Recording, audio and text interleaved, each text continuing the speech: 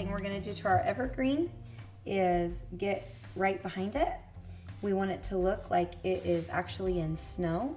So give it kind of a wave and paint behind it.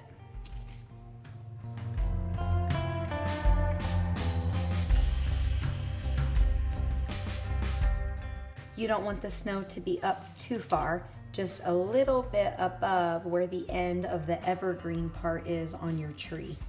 And just be careful around your yarn, be careful around your tree. You can get your paintbrush in there pretty easily if you take your time.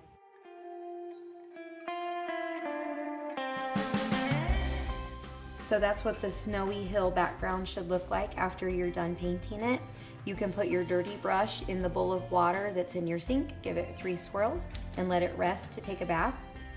And this would be your opportunity to go ahead and take a Q-tip, if you need it still, to get any of those spots that might have gotten scratched on your plate with the popsicle stick.